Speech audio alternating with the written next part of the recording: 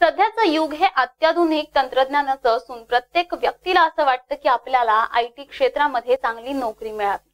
असंच एक स्वप्न पुण्यातील तृप्ती धोडमिसे या तरुणीने 2010 साली पाहिलं होतं।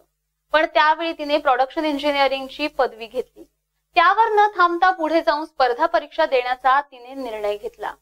पहिल्या प्रयत्नात ती अपयशी झाली, पण दुसऱ्या प्रयत्नात तृप्तीला यश मिळालं। तृप्तीला आपल्या कर्मभूमीत म्हणजेच पुण्यात सहाय्यक विक्रीकर आयुक्त म्हणून काम पाहण्याची संधी मिळाली। त्यानंतर लोकसेवा आयोगाच्या परीक्षेची तयारी केली आणि आज निकाल जाहीर झाल्यावर त्यामध्ये देशात 16वा क्रमांक तृप्तीने पटकावला आहे। तृप्ती धोडमिसे यांच्या घरची परिस्थिती अगदी सर्वसामान्य कुटुंबाप्रमाणे होती। तिची आई आणि तिचे बाबा प्राथमिक शाळेत शिक्षक म्हणून काम बघत होते, त्यामुळे ती लहानपणापासून अभ्यासात हुशार होती। तर तिने 10वी आणि 12वीच्या परीक्षेत 10वा आणि 11वा क्रमांक मिळवला। त्यानंतर प्रोडक्शन इंजिनिअरिंगची पदवीचे शिक्षण घेतले। त्याच दरम्यान स्पर्धा परीक्षाही तिने दिल्या।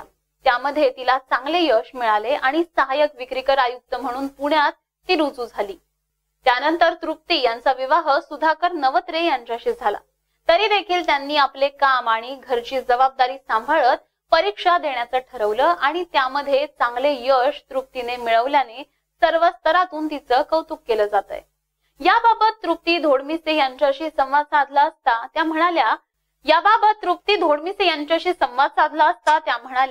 की मी आजही प्रशासकीय सेवेत आहे, पण या परीक्षेचा अभ्यास करताना घर, ऑफिस आणि अभ्यास यांचं योग्य नियोजन केल्यामुळे मला यश मिळवता आलं आहे। यामध्ये मला सासर आणि माहेरच्या मंडळींनी खूप सहकार्य केल्याने मी यशस्वी होऊ शकले, अशी भावना तिने व्यक्त केली आहे। यश मिळाल्याचा आनंद नक्कीच आहे, पण हे अपेक्षित होतं यश, त्यामुळे अपेक्षापूर्तीचा आनंद जास्त आहे।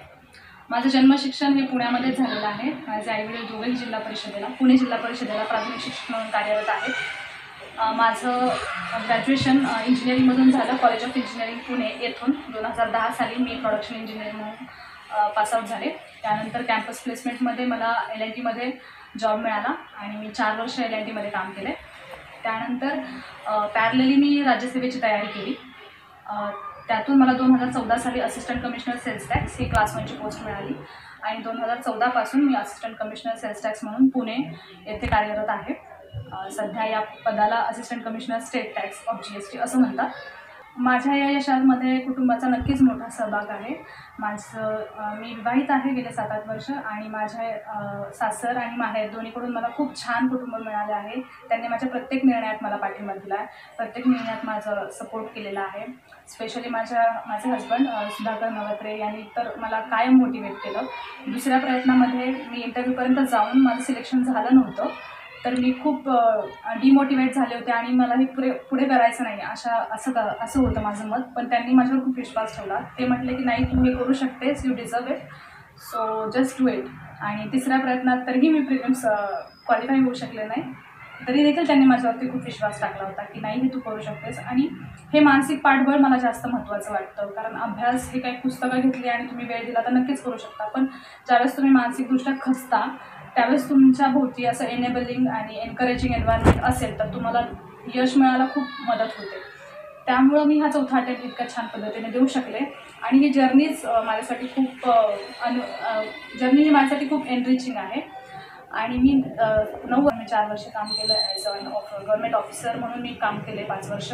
या अनुभवाचा, या प्रोफेशनल अनुभवाचा, त्यानंतर मी विवाहित असल्याचा हा अनुभव देखील मला खूप उपयोगाला पडला। माझे ओपिनियन्स, माझे मतं तयार करायला, जे UPSCत नक्कीच मदतकारक ठरतात। आणि UPSC करत असताना तुम्ही त्या एक्झामची डिमांड ओळखून त्या अनुषंगाने प्रयत्न करावे।